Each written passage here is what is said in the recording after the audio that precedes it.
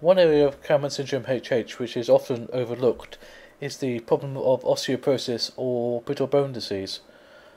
Now, during puberty, testosterone is vital for fusing the long bones of the arms and legs to give you the correct height.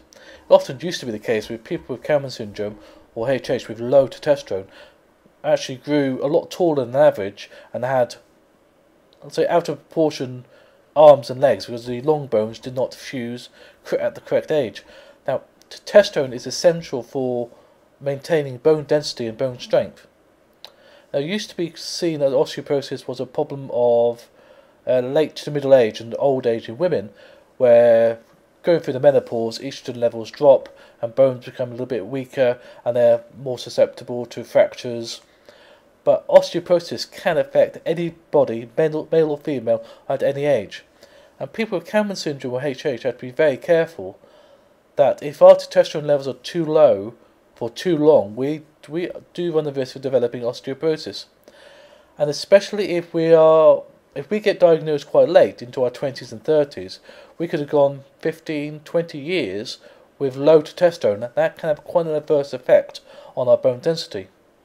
So it is quite important that firstly we have the correct testosterone levels, so we have to make sure we take the right testosterone therapy at the right time and make sure our levels are correct all the way through the cycle, and also that we need a bone density test, sometimes called a DEXA test, DEXA, or bone density scan, to check the hardness of the bones to make sure we're not at increased risk of developing osteoporosis.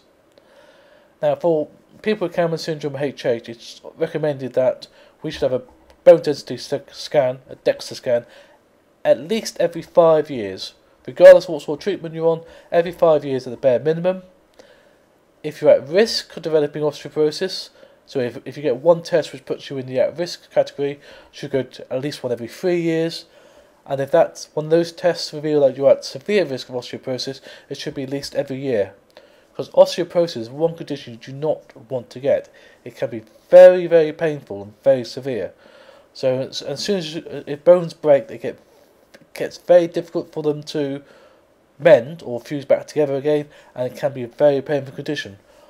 While Kallmann syndrome itself is pain-free, there's no pain associated with it, having osteoporosis is one thing which you really should avoid.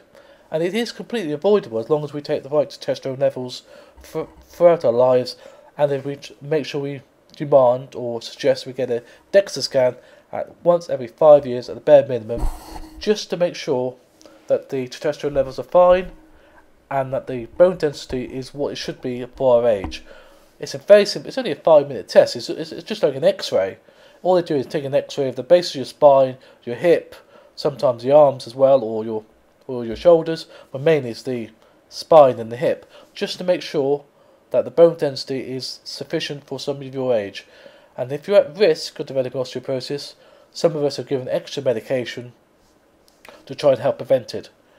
One of the most common things, which is seems to be becoming more and more important these days, is vitamin D deficiency. So it used to be that you just gave you calcium supplements, but now it is thought that a lot of the osteoporosis can be caused by having the vitamin D deficiency as well.